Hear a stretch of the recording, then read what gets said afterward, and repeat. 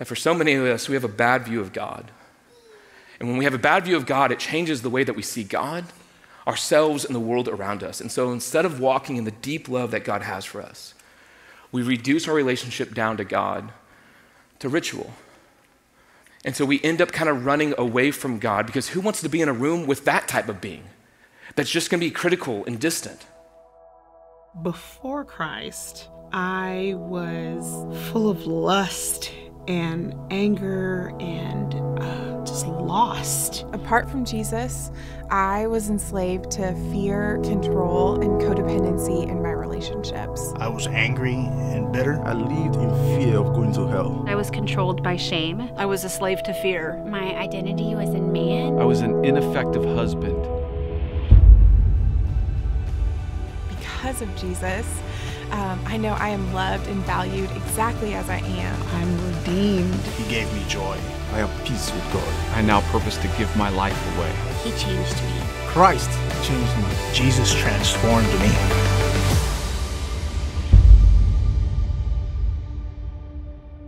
Welcome. My name is Derek Mathews, and it's good to be back. I've missed y'all. I've missed this, and let's be honest, you've missed the TV, right? So TV's back, I'm back. Excited to be here this morning. Before we dive in, just real quick, just wanted to let you know, some of you have already heard this. It's been announced in other kind of arenas, but as of a few weeks ago, I actually transitioned off of full-time staff here at City Bridge. And anytime there's transitions, there's a lot of emotions that go through that. And I've worked through a lot of them over the last several months. But a couple of things I just want to share with you before we dive into God's word is one of the emotions I'm feeling is sadness. And that sadness is rooted in a deep love that my wife and I have for you and the staff team here. Love makes things amazing, and love makes things sad when there's a transition that happens. I've loved this place. I've been here for 8 years. I've loved the staff. I've loved Kegler and his leadership, and I love y'all. And so the second feeling I'm feeling, honestly, mixed with sadness, is excitement. It's kind of that inside-out moment where both sad and joy kind of touch the ball at the same time, and it's just that weird emotion that you have to wrestle through. But the excitement is just where the Lord's kind of leading us next. And we'll hear more about that at the end, but just to be clear, a part of what I'm doing next is not only transitioning off of staff, but I'm going to continue on with our Institute program here, which is an amazing blessing to, those 10 people that are in our program have been an amazing blessing to this church body, and I'm excited to keep running with them and just kind of teaching them God's word as they continue to be ministers here at City Bridge.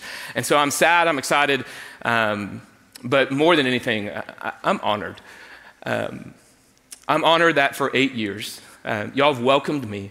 Y'all have welcomed my wife. Y'all have loved me. John 13 says, the way that the world will know that you're my disciples is the way you love one another. And so thank you.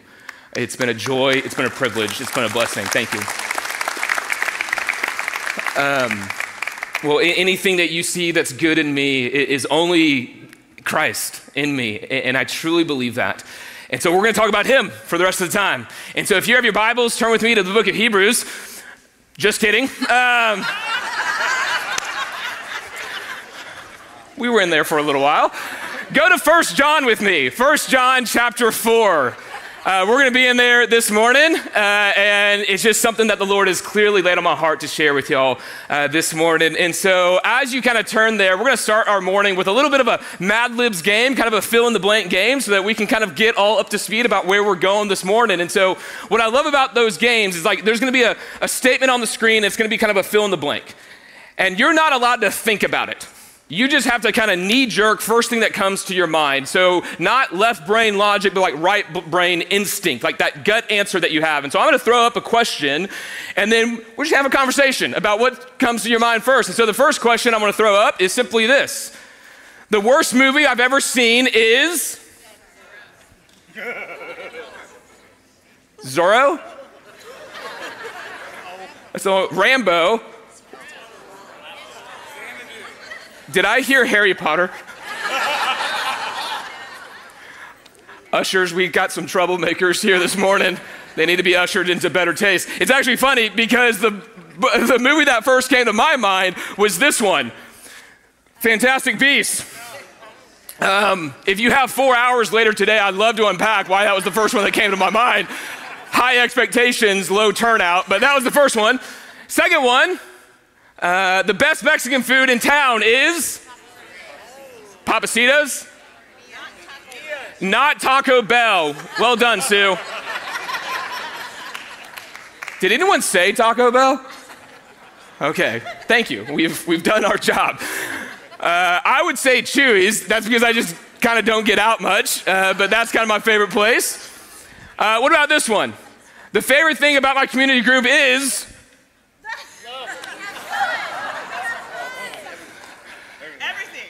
everything.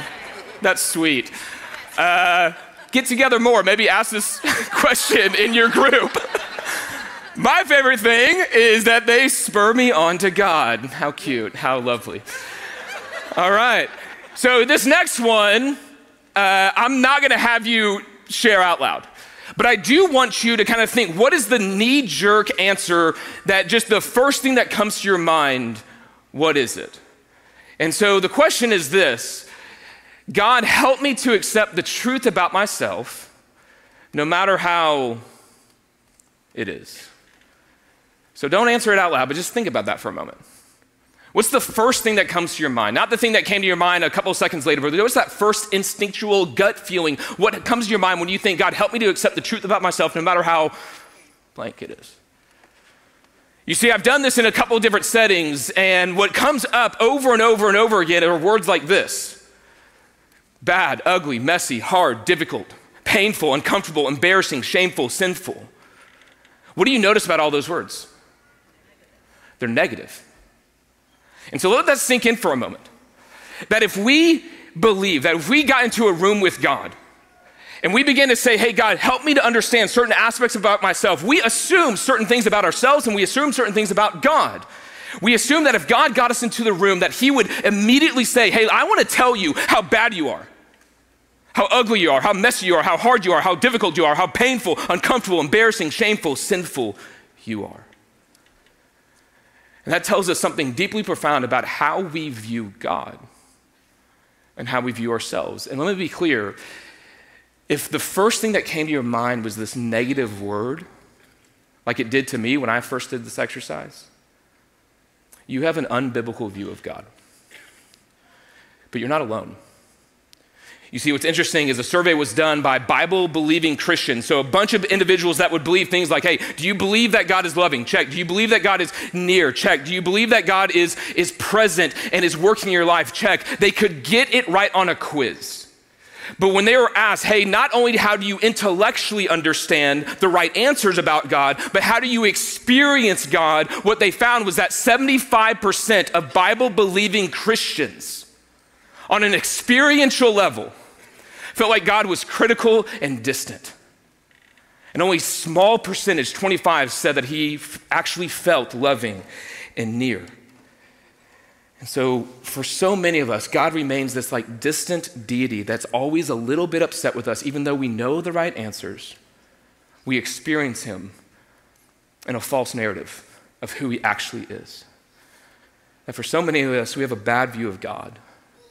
And when we have a bad view of God, it changes the way that we see God, ourselves, and the world around us. And so instead of walking in the deep love that God has for us, we reduce our relationship down to God to ritual. And so we end up kind of running away from God, because who wants to be in a room with that type of being that's just going to be critical and distant? Or in my 15, 20 years of ministry, what I've seen so often amongst Christians is that we work really hard to do the right things and be busy for God without an actual intimate, ongoing relationship with the God who is.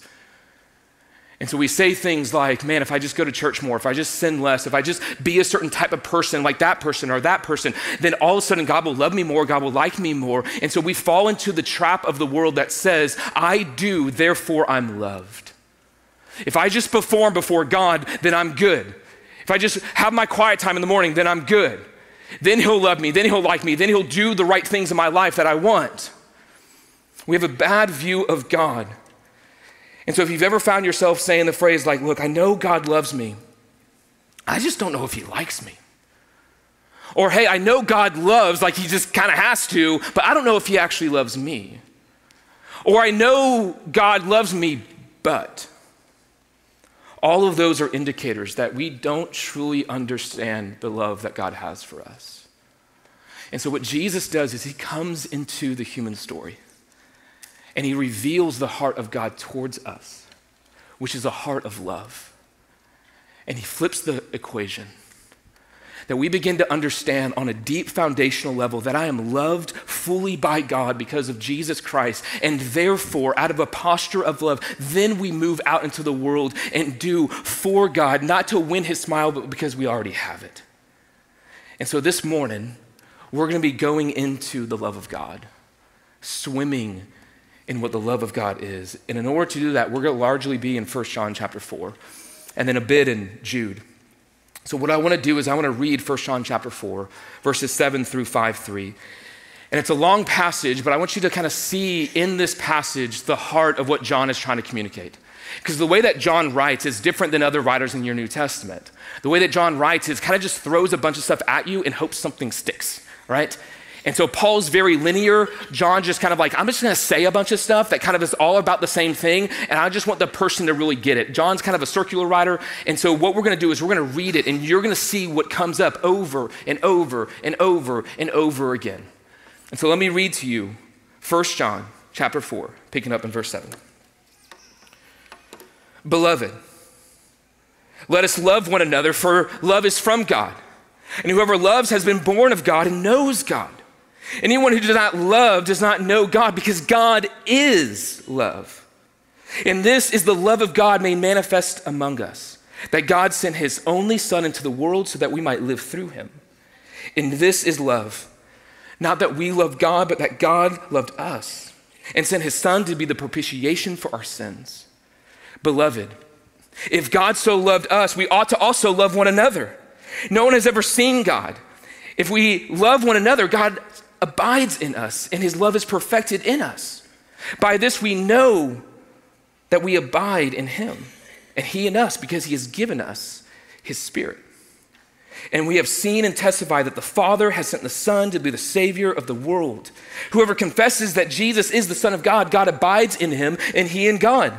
So we have come to know and to believe the love that God has for us. God is love. And whoever abides in love abides in God, and God abides in him.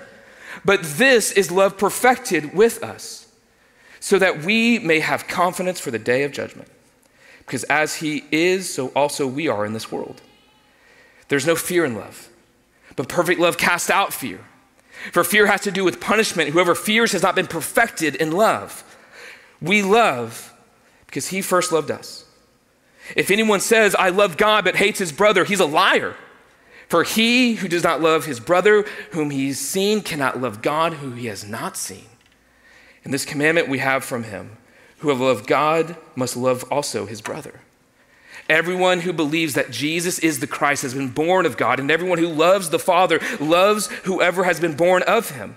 By this we know that we love the children of God, when we love God and obey his commandments. For this is the love of God, that we keep his commandments. And his commandments are not burdensome. 1 John chapter 4. So let me ask you, outside of like God, what was repeated over and over and over and over again? Love. 34 times in this passage do we see the word love or beloved. And this is really interesting because it comes from the Apostle John, where when we first met John, he was nicknamed the Son of Thunder, because he wanted to kind of have Jesus and his power kind of come down on his enemies. And now something fundamentally happened in his life, that he went from a son of thunder to the beloved disciple of Jesus, who is calling people to walk in the full love of God as they love other people. Something fundamentally changed with him. And it's when Jesus came into his life. And so what we're gonna see as we move through this passage is we're gonna see how to recognize God's love, but then also how to receive God's love. And then ultimately, how do we, on a moment by moment, day by day basis, remain in the very love of God? And so first up, we're going to recognize God's love. Right here, we need to define a certain word, because that word right here has been hijacked by our culture, hasn't it? You've heard it say quite often, hey, love is a feeling, love is kind of you tolerating what I'm kind of doing in my life, and all of those are wrong. In fact, when you begin to define love that way, you're actually defining what hate is. Because if I love my kids in a way that I go, you know what, just do whatever you want, live your truth, it would not go well for them. They're 3. So love is something much more deeper than love is love. Love isn't just love. You can't define a term by its own word, okay? Just it's inconsequential. Secondly, we think, hey, love is a feeling. Love's not a feeling. Or maybe, hey, love is just tolerance for whatever you want me to do. That's not what it is. And so what is it? Well, our passage tells us explicitly what love is. It says in 1 John 4:10, and this is love. This is how God defines us. Not that we love God, but that he loved us and did what? He sent his son to be the propitiation for our sins. And so how does God define love? It's not the way we love one another.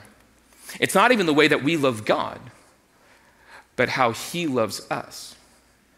And he explains his love for us, that he sent his son to be the propitiation, which means wrath bearer for our sins. The beauty of our God is all those words that probably came up in most of our minds, whether it's bad, ugly, messy, hard, painful, uncomfortable, embarrassing, shameful, sinful. What God did in Jesus Christ is he took all those words and all those reasons that you feel that way at the core of yourself, and he put all of that on Jesus on the cross.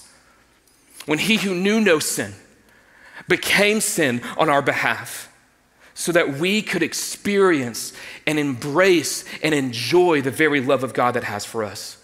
That what Jesus did on the cross was a full self-giving of himself, not even to his friends, but to his enemies.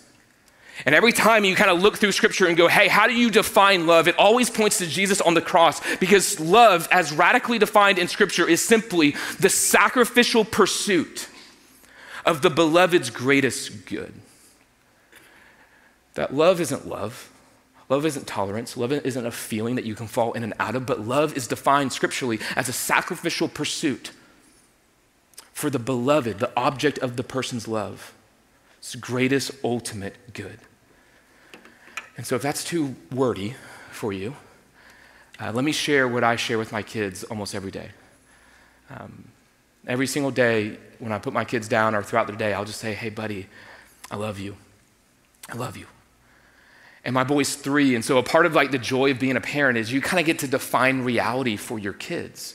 You get to explain what different things mean. And my oldest son is at that age in which he's starting to put words together to kind of like how this word, like what this word actually means. And so he'll like hold up a banana and be like, banana. I'm like, yeah, banana. But then he'll hold up like an apple and be like, banana. And I'm like, no, apple. But they're both fruit. They're in the category of fruit. And so I know that's complicated, but go with me here, trust me. And so I'm defining terms for him. So how do you define love to a 3-year-old? Well, what I do is I say, hey, I love him. And I go, hey, buddy, do you know what that means? He goes, what? And I go, love means that I will do everything in my power to make you joyful forever. That's what it means. And so then what I'll do is I'll go and I'll like tickle him.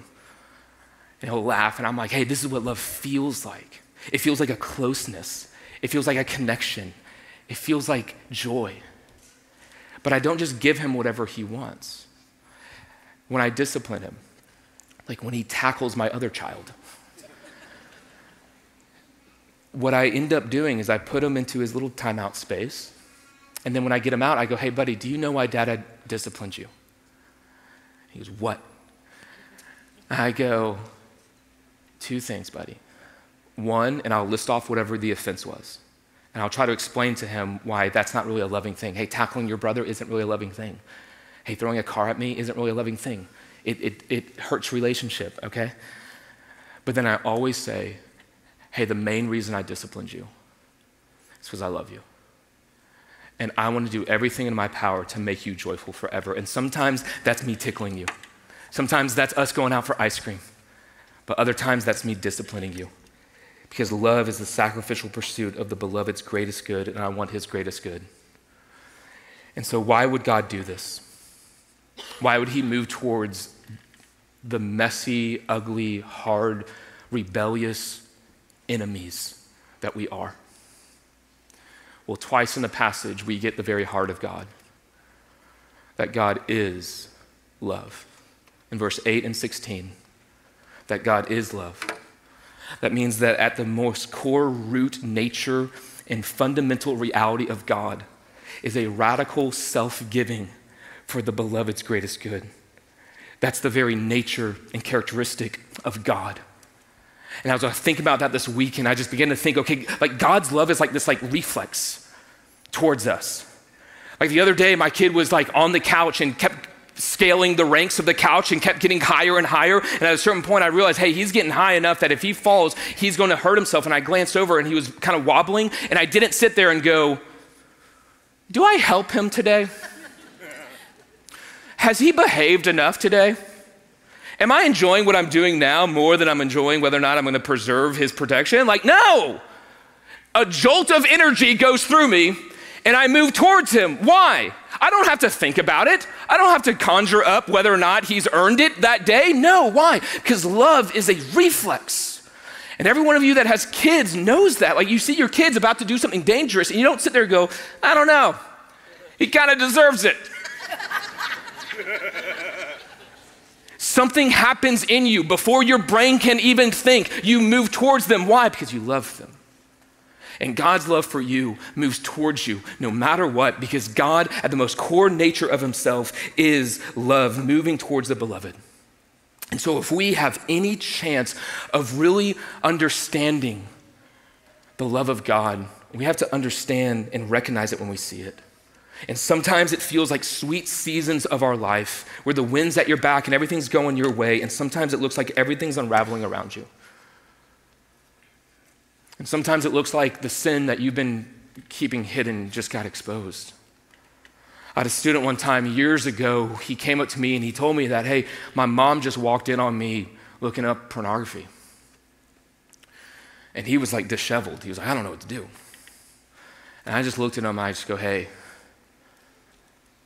God must really love you to expose that thing in your heart that's been keeping you from finding life and life to the fullness in him.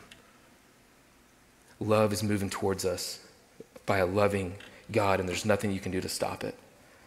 And so for some of you, the most loving thing that God's going to be doing this morning is for you to be here and hearing a message about the love of God, because you've never experienced or recognized it in the first place. You've never trusted in it. So that's why I love what verse 14 says, that, and we have seen and testified that the Father has sent his Son to be the Savior of the world. You see, we at City Bridge, and there's thousands and millions of churches gathering across the country and the world today because we truly believe this, that we're a gathering of people, that we've seen something.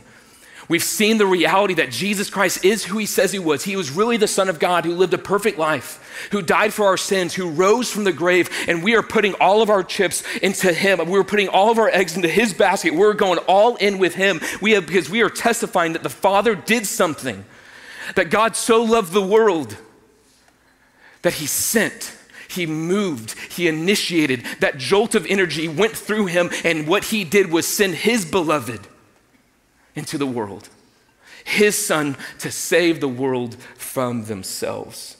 That's what the church is. It's a gathering of individuals that believe that. And what's so beautiful is that if you're in here and you go, man, I've never trusted in that. Let me be clear. All of us were messy. All of us were hard and difficult.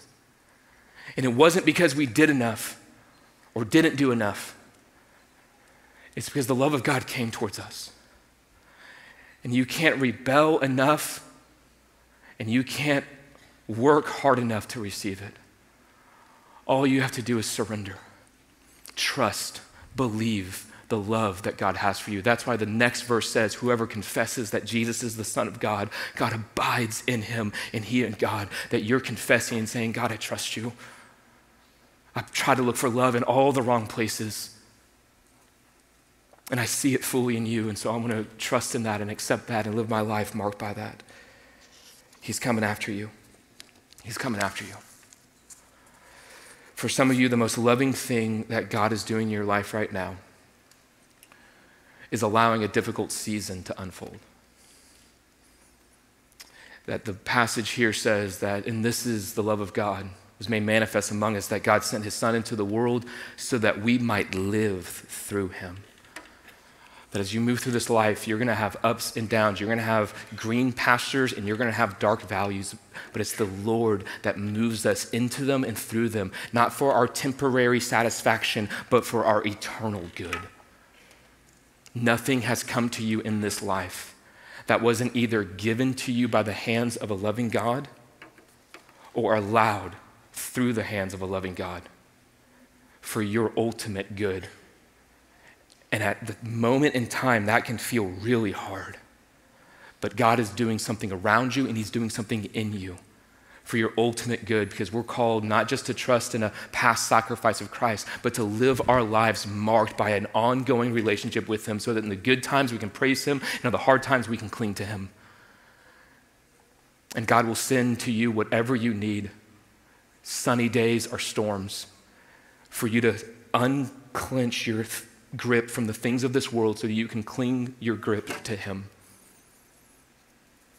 Or lastly, maybe the most loving thing that God is doing in you right now is beginning to convict you of a sin that you thought you would take to the grave. You see the next verse, in verse 13, it says, by this we know that we abide in him and he in us. Why? Because he's given us his Spirit. The Spirit of God, as believers in Christ, lives within us. And he guides us and he directs us and he points us towards Jesus, but he also convicts us of our sin. That thing that's holding us back from experience the fullness of life that Jesus came to offer. And so all of these things and more are thousands different of ways that God is pursuing us, sacrificing himself for your ultimate good because he's love and he loves you. So the late Tim Keller said this about love. He said, to be loved but not known is comforting, but superficial. Go on social media. A lot of people, a lot of likes, but not a knowing of the person. So it's comforting, but it's superficial. To be known and not loved is our greatest fear, isn't it? To kind of pour ourselves out to someone and for them to kind of reject us in that. But to be fully known and truly loved is what we need more than anything. It liberates us from our pretense. It humbles us out of our self-righteousness and fortifies us for any difficulty life can throw at us. And that is the love of God for you. That you are fully known by God. Even the things that you're like, I don't even know that about myself. He knows that about you. And yet simultaneously, he fully loves you.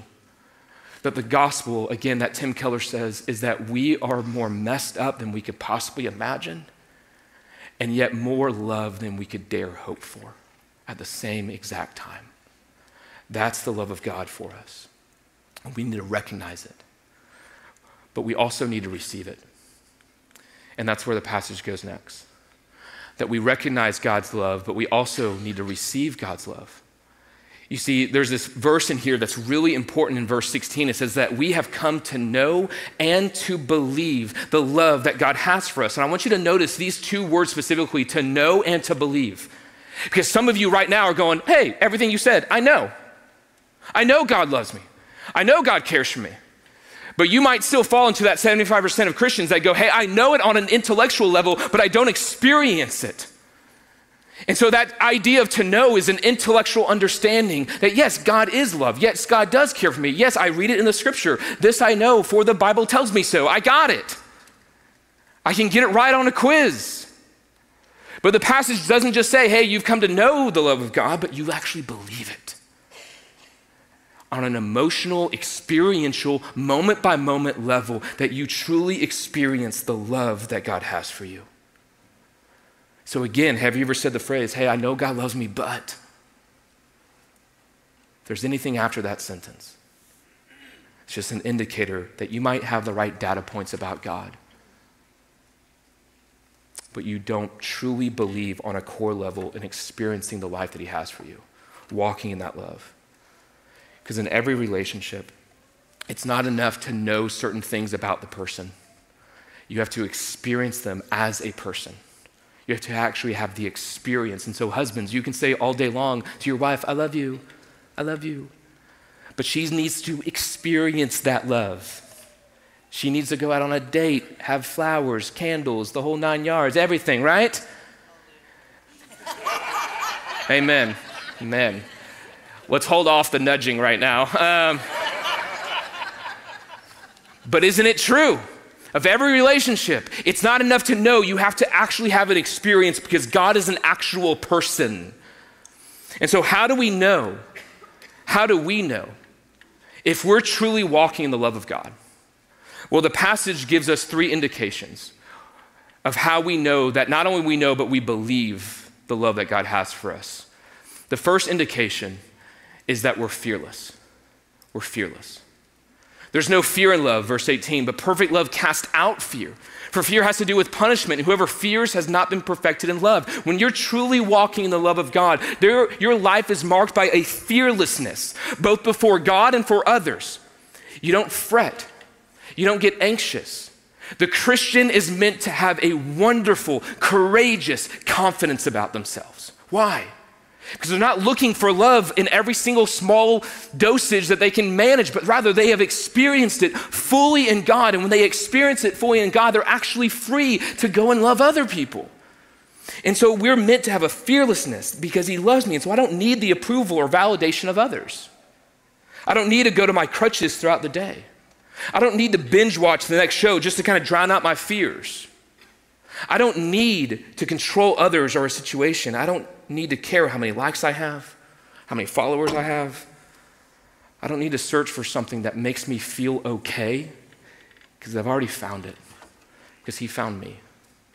You're meant to be fearless. But from that fearlessness, you're also meant to have a freedom to love others. 1 John 4:19, which is my family's kind of life verse, is that we love because God first loved us. You see this idea of freedom to love others in a lot of places in the passage, verse 7, 8, 11, 12, 20, 21, you get the picture. But here's the simplest way, that we love because God has first loved us. That one of the main indicators in your life of whether or not you're truly believing and walking in the love of God is you have a full freedom to love those around you. And so Jonathan Edwards, one of my favorite theologians, used to say that the great sin of mankind is that the love that was meant to radiate out from us has curled in upon us. We're just loving ourselves, self-focused, self-centered. And what love does is it bursts outward towards other people. And so let me ask you a couple questions. When you walk into a room, do you think to yourself, hey, here I am? Talk to me, be interested in me. What can this person do for me? Or do you kind of think, hey, there you are. Let me move towards you. Let me talk with you. Let me engage with you. What can I do for you? Or how about this? When you get some extra income coming your way, is your first thought, hey, what can I spend this on? How can I spend this? Or is it, how can I give this? Who are people in my life that I know needs this? Because it's come to me and I want to be a conduit to give it out. Or how about this, and this one's mine. When you're focused in on something and you get interrupted, whether you're focused in on something important or your phone, do you welcome the interruption? Or do you get annoyed with the person who interrupted you? I don't know about you parents, but my kids are my love barometer. If I have a long day and I've kind of been walking in my own strength and I come home, then all I want to do is have a little bit of me time, right? Me time, it's my time, stop it, it's my time. And so what I do is I just gotta go into a corner, pull out my phone, and I just pray to the good Lord that my kids don't do anything. Just stop, just noise down and just don't fight each other because I want my me time. And then they come up and they interrupt and I get annoyed. But the days that I'm really walking in the love of God, then when I get home, man, all I want to do is to radiate that love back to them. And so we go and we hang out. I get on the floor, we tickle each other. We have dance parties because someone's got to show my boys how to dance, and it's not going to be TikTok, right? It's going to be Dad. Because someone's got to show them how to move, right? And they're going to inherit my weird dancing. Because that's love. Parents. Love embraced becomes love extended. When you truly embrace the love of God, it naturally flows out. Scripture presents the love of God like this waterfall coming down from heaven, and we're not supposed to just hold a bucket and go, okay, I'm good. We're supposed to be funnels that take it in and then push it out to the world. And so if you're struggling with loving those around you, whether your family or your enemy, stop trying to do it on your own terms and in your own strength. Sit with the very love of God, and from that love of God, you'll have a freedom to love others. The last indicator is that we have a faithfulness to God. Chapter 5, verse 3 says, "For this is the love of God, that we keep his commandments, and his commandments are not burdensome." A lot of my legalistic friends will see this passage and go, see, okay, I got to work my way to God. I got to keep his commandments so that God would love me. No, this is an indicator that you're already walking in the love of God. That as you receive the love of God to you, your natural response is to respond in a faithfulness to God. I had a friend of mine text me this question the other day that I thought was so helpful for this moment. It said, do you feel most loved by God when God is making much of you, or when he's freed you to make much of him? Because God is after his own glory, even in his pursuit of us and his love. And what's beautiful is Jesus will whittle down all the commandments to two things: love God, love people. Those are the indicators of how you know you're walking in the love of God. So how you doing? How you doing? Are you fearless? Are you free? Are you faithful? Because that's the fruit that comes out of a deep, abiding relationship with God. And at this point, you're probably asking, hey, if that's the output, then what's the input? If that's the fruit, then how do I cultivate this in my life? Well, that's where we're going to go next, as we understand how do we remain in the love of God. And to that, we're going to go to the book of Jude. It's the last book before you get to Revelation. And what Jude would say is, but you, beloved, building yourself up in the most holy faith and praying in the Holy Spirit, keep yourselves in the love of God, waiting for the mercy of our Lord Jesus Christ that leads to eternal life. There's one singular command in this, and it's, beloved, keep yourselves in the love of God. Beloved, you're loved. You're the object of God's love. And so the most natural response is to keep, to remain, to abide in that love. It's like for you parents, sometimes the best thing you want for your kids is just to physically stay in one spot, right? Just stay, just stay. Just don't move, just stay. And what God wants for us is to stay, remain, keep, abide, remain in his love. And that doesn't indicate that you can lose it, but rather we just kind of move on from it, and we kind of live our life as if God doesn't love us on a moment by moment, day by day basis. And God is saying, no, remain in that, abide in that, stay in that experience, waterfall coming down from heaven to you so that you can flow it out to others. And he's gonna give us 3 ways to do that. First is an inward reality, that we would build ourselves up in the most holy faith. That's inward. And that means that we would cultivate a deep intimacy with Jesus, a deep dependency on Jesus. One of my favorite practices right now is just to wake up. I did it this morning, wake up and kind of leave the house and walk through my neighborhood, and before it's 1,000 degrees outside and I can actually walk outside without melting, I just go and I just kind of air out everything before God. Try to get everything of me out so that all that's really left is Christ in me. And then I think about verses and I meditate upon them. And what I'm trying to do is build up the most holy faith that God has given me. Continue to cultivate that and work on that. And that's one of thousands of different ways you can do this. That's actually why we have things like men's and women's Bible study. Those aren't things that you just go and check off a box, but they're there to design to help you posture yourself before the Lord to receive his love. It's why we have community. It's why we ask people to serve. Because in community, you're around people and you have to get out of yourself for a moment and actually care about other people. And serving's the same way. You have to get out of yourself to actually go and love people. And so if you're looking for ways to kind of stir up that in you, man, there's 1,000 opportunities here, but whatever it is, posture yourself to build up yourself in the most holy faith as you walk deeply with God. From inward, we have upward, that we would pray in the Holy Spirit. That means that we would pray in line with God's word and way in a connection with God through the Holy Spirit in the name of Jesus Christ. So that we would study his word, talk to him, have honest conversations about where we're at, how we view him, how we view ourselves, what we're struggling with and moving through this life, that we would pray in the Holy Spirit. That we wouldn't just look inward and work on us, but we would look upward and look at him. And then finally, it would be forward, waiting for the mercy of our Lord Jesus Christ that leads to eternal life. That the focus of the believer is to focus forward at Jesus.